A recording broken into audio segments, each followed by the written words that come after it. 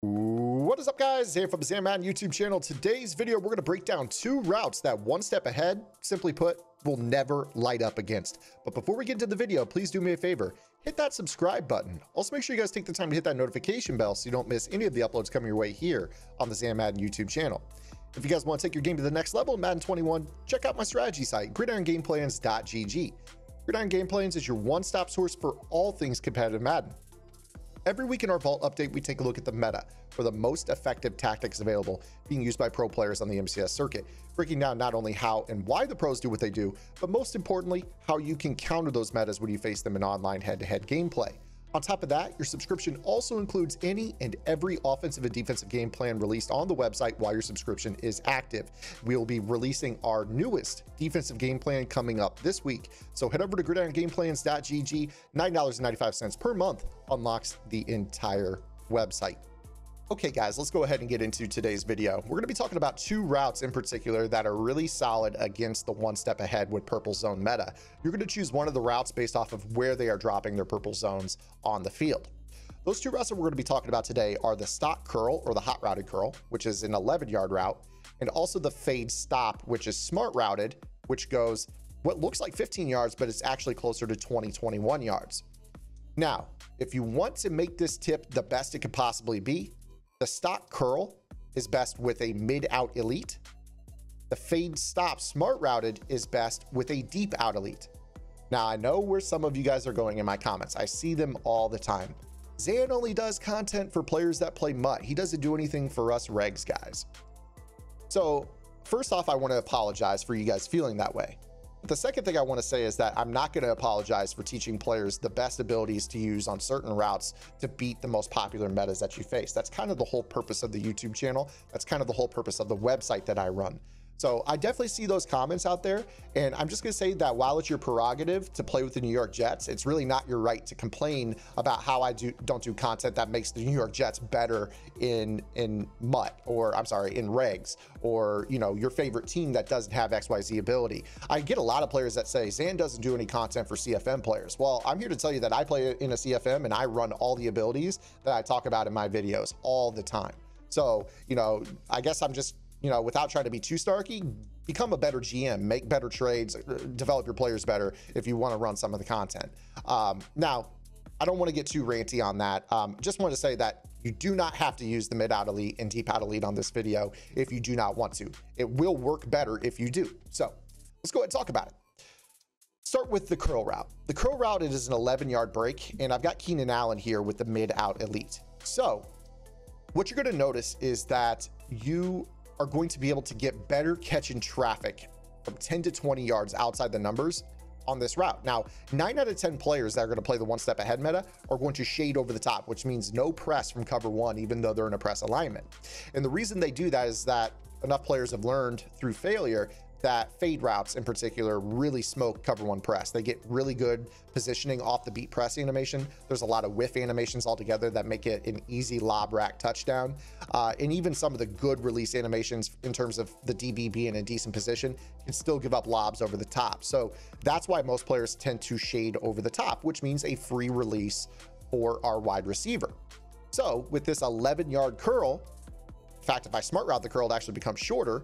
The 11-yard curl, you're going to notice that Keenan Allen is going to light up on this, which allows us to then throw this route and aggressive catch it. You see right there that even the one step ahead doesn't light up on that, which allows us to make that catch. Now, here's the thing. Gilmore is actually the best case scenario of what you might see in MUT. So if you could consistently beat Gilmore on this throw, let me go ahead and just throw an incomplete pass. I'm going to run commit to get Keenan Allen out of the zone here. But if you could beat Gilmore, who has the one step ahead and the acrobat for the diving animations, when one step ahead doesn't put him in the best spot possible, you're going to be able to beat pretty much any one step ahead shaded over the top with this particular route. The only real limiting factor on this is whether or not they have a purple zone and what depth that purple zone is playing at. You see right there that even if Gilmore is like on it, he's really not going to make that play because the mid-out elite is going to take care of you on this throw. In fact, we've talked about curl routes with the mid-in elite about 2 weeks ago here on the YouTube channel. But this route is a little bit better because you can scheme it up with another route that's very, very similar. So what you'll notice that some players are going to do is if they're facing you throwing these curls, they're just going to put, you know, like a linebacker or somebody into a, you know, into a purple zone to try to take away that curl. So now when we go to throw this, you're going to see that there's going to be a guy sitting right underneath of it, which obviously you can't really make this throw. It's going to be intercepted. In fact, we got lucky right there. The mid-out elite bailed us, which again kind of shows the testament that the mid-out elite is a useful ability.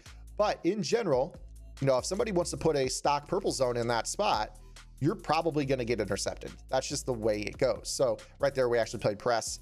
But again, you kind of see, I mean, still, even with the purple zone, we're still making pretty solid plays here. Now, here's the good news. Most players that play the one step ahead, they aren't playing stock purple zones. They're actually playing, you know, 25-yard purple zones. So if I were to go ahead and play this here, 25-yard purple, and we called, let's just call 3-3-5 wide here, cover one robber, you can still throw those curl routes. I mean, they're going to be giving those up really easy on these. So go ahead and go back to wide trips here and just call whatever you want. Doesn't really matter. We'll play press, shade over the top, and let's go ahead and put a purple zone for Calhoun here. And that's set to 25. So again, shading over the top on this route. We use a stock purple zone, or I'm sorry, a stock curl route. You're gonna see here that he's basically gonna back off of that, and you're gonna be able to light up. All you have to do is just wait for that guy to back up off that route far enough that you can make that throw. So it looks like it's really in traffic, but it's really not. You know, here's a safety in a 25-yard. So you might see a defense that looks something like this, where they're gonna lurk the middle, play the one step ahead, shade over the top, and have 25-yard purple zones on both sides.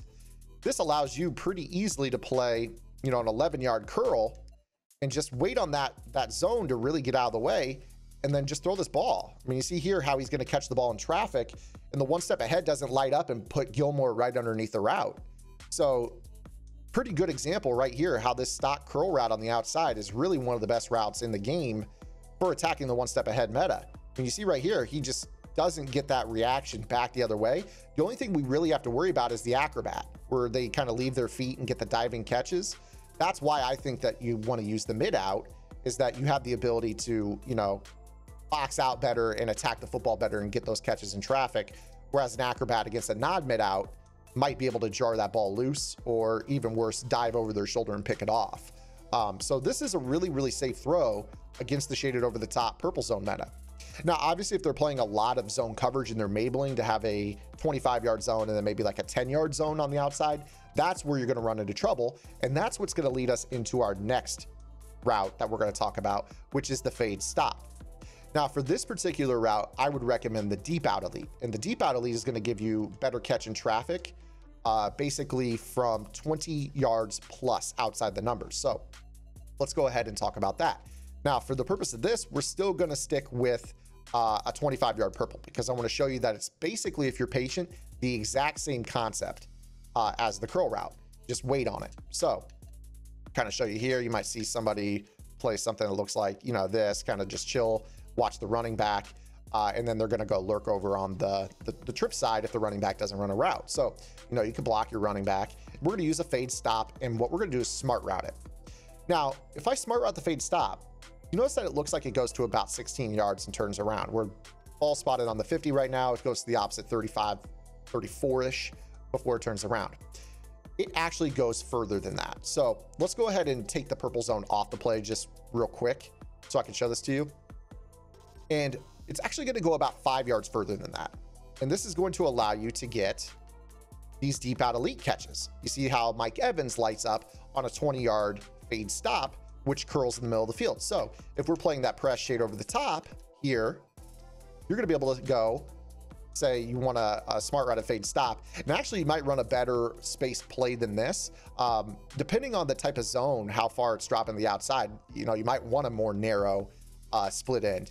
But in some situations, you might want Evans to be out even further, isolated on the sideline away from zones to the inside. But if you know that there's really no zone that's going to hurt you too much, you should be able to obviously throw this ball right here. You see how he lights up and you're able to come back. And again, doesn't really look like that fade stop is affected too much by the one step ahead. Let's go ahead and run commit, and I'm going to click off of Evans here so we can get him out of the zone. I don't want him to give the wrong impression here with this video. So Let's go ahead and do this again. Now we play cover one press. We're going to shade over the top. I'm going to put Evans on the fade stop and smart route it. And we're going to let him run the route. And you see that the one step ahead actually did light up right there, but because Evans is in such a great spot, he really can't get around. So right there, actually the fade stop is lighting up on that. If I were to audible into, like, let's go into a different formation where he kind of lines up a little bit further. Let's see if he actually lights up on this as well. So go ahead and shade over the top. Smart route and fade stop. He's going to run the route. He is kind of lighting up, but again, you see Evans consistently is boxing him out and making that catch, and that's really what we're looking for. Now, let's go ahead and introduce the 25-yard purple back into the equation. So maybe we're running this defense still right here. We're pressing, shading over the top.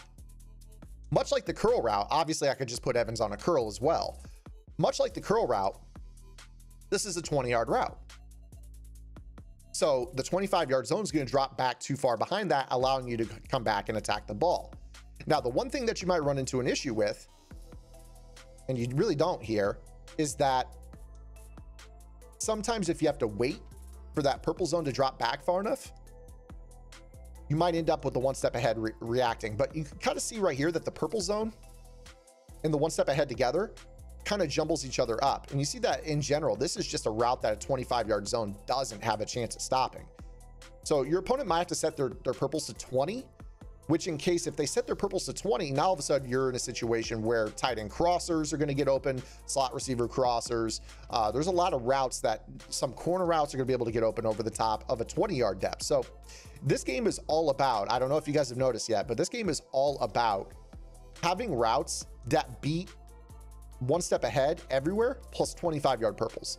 If you could beat them with those Texas routes, little dots underneath, or in this case, a big dot underneath, you're going to be able to get them to change how they play their defense. They might Mabel zone out. They might, lower the purple zone depth that they're using. They're going to do lots of things that are going to compromise what they want to do from a base defense. So you see right here that in general, this fade stop is pretty solid. Again, if you have that deep out elite, it just makes it even better, but it's not a must. Let me go ahead and, for instance, move Evans off the field here. I'm going to put Keenan Allen back out there and kind of show you. Now, again, without the catch elites, you still might give up. You still might give up a drop because they don't have that extra catch and traffic boost.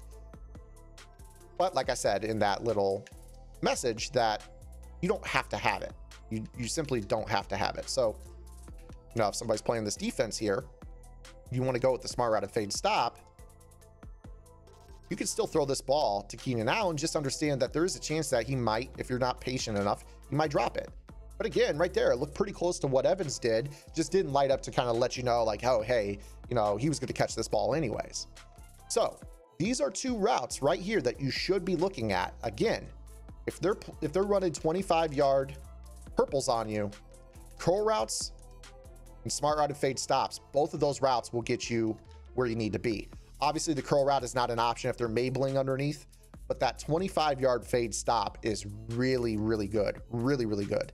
Again, you can kind of see right here that, right there, that's the example of that acrobat kind of getting over.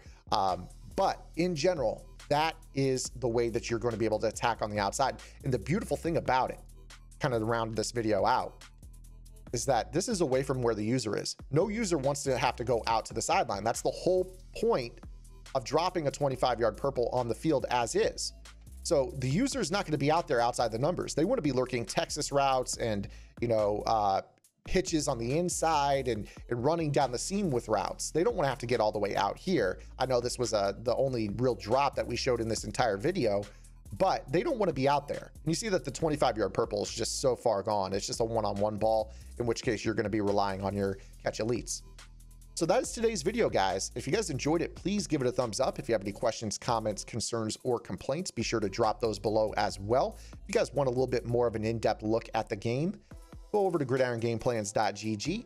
$9.95 per month will unlock the entire website.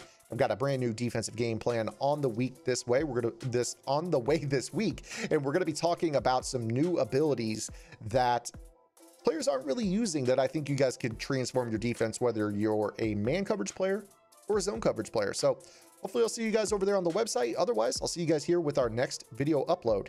Until then, this is Zan. Get the lab in. Good luck.